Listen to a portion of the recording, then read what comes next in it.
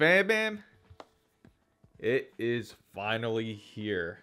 This golden waffle Intel i9-12900K.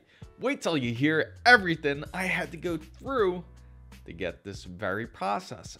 How you doing, fam bam? This is Mizo here with another video, and I got something incredible for you to see. Intel's 12th gen i9 processor is finally here, and it's about to really take on some serious competition.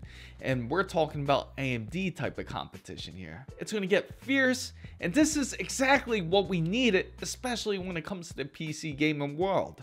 This very processor right here is Intel's answer to AMD. And will Intel be able to take back the gaming crown? Listen, I love AMD as much as you do, fam bam. In fact, that very workstation behind me, if you don't know, is run on AMD Ryzen Threadripper 3970X. There's a reason why we should not have any type of bias, especially when it comes to PC hardware. Just like what we did with AMD as we strayed away from Intel, and for a very good reason. We all know Intel really dropped the ball, especially on their 10th gen series. This is the very type of wake-up call that Intel does need. Everybody called Intel on their BS, and a proper solution really needed to be in place. Therefore, Intel ended up firing their old CEO, and hence now we have Pat Gelsinger in place. And we could all hope that he does right by Intel. So what did we get in result with Pat Gelsinger? We had some leaked results of Intel's i9-12900K going up against AMD's Ryzen 9 5950X, and man, it looked pretty impressive. Intel's i9-12900K has clock speeds up to 5.2 gigahertz. It has 16 cores, which goes up to 24 threads, which are 2 threads of P core on top of E core. Intel's new 12900K does use a new socket, and it's called LGA 1700. Intel's 12th generation processors are quite lengthier than their traditional CPUs. Intel really does carry some power behind this very hybrid design, as it can power PCI Express 5.0, and it does power up brand new DDR5 RAM. But as we know with computer science, as you need more power out of a processor, you're going to need more power and wattage. Intel's new CPU does require at least 240 watts of power, compared to AMD's Ryzen 9 5950X, which is half of that.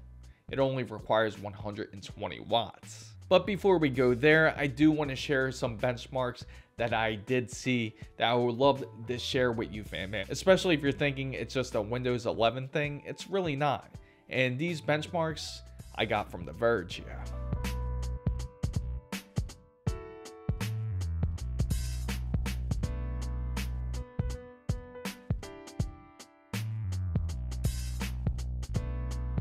So these numbers look pretty strong so far, right? So of course I got to do some of my own benchmarks here, fam bam, but we will do that together when we have this PC built.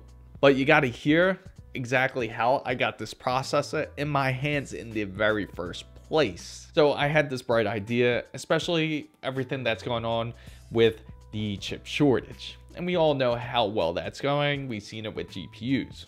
So of course I naturally had a fear. I went on Newegg, I went on Amazon, I went to all different types of websites in order to try to pre-order this very processor. I was a little bit late. Everybody was on it. I had to take it to the next level. So I came up with a plan. I saw how crazy it was on the internet. I saw how it just disappeared and how impossible it was to even purchase one of these processors online. So I came up with this really bright plan. So in order to get this processor, I thought me and my wife can go over to Micro Center in order to get this processor, but we should get there a little bit early before anyone else does, because I'm thinking you'll probably have people that's going to camp there for at least a couple days in order to get their hands on this very CPU. So I told my wife the plan. She thought it was crazy, and I told her you'll see how packed it is.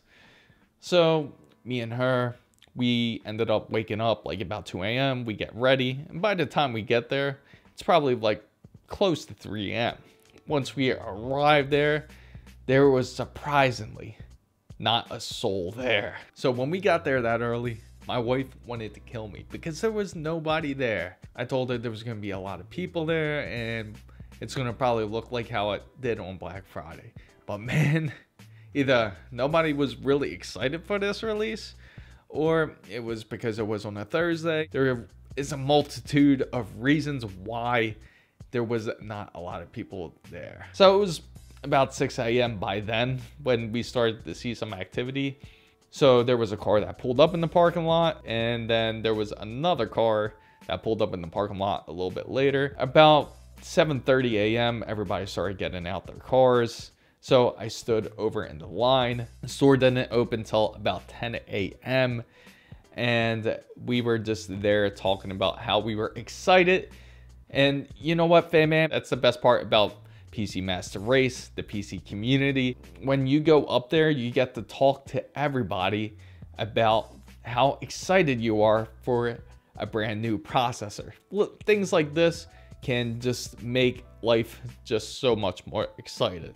It sounds so crazy, it sounds so nerdy, but it's true. It's exciting when something like this comes out, new technology. So Micro Center was kind enough. It was pretty chilly out to let us in at 9 a.m. in order to purchase these very processors. So we didn't really have to wait too long outside. We only waited about like an hour and a half. They let us in and we were able to pick up these beautiful processors. So why am I not just building a PC just yet? Now, I was able to get the processor, and the reason why I can't just do this build just quite yet is because they did not have the motherboard that I was quite looking for just yet. The very motherboard that I do plan on getting for this very processor is ASUS Z690 Maximum Hero, and they did not carry it in Micro Center.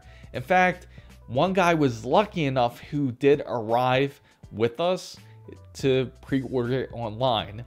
He pre-ordered it, and of course they only sent one of those motherboards to our local Micro Center, and I felt that's a bit ridiculous, and I can't believe how lucky he was on that part. All I gotta say to that guy is congrats. I can't believe how hard it is to purchase that very motherboard. So I was able to pre-order one, and now we just had to wait for that to come in.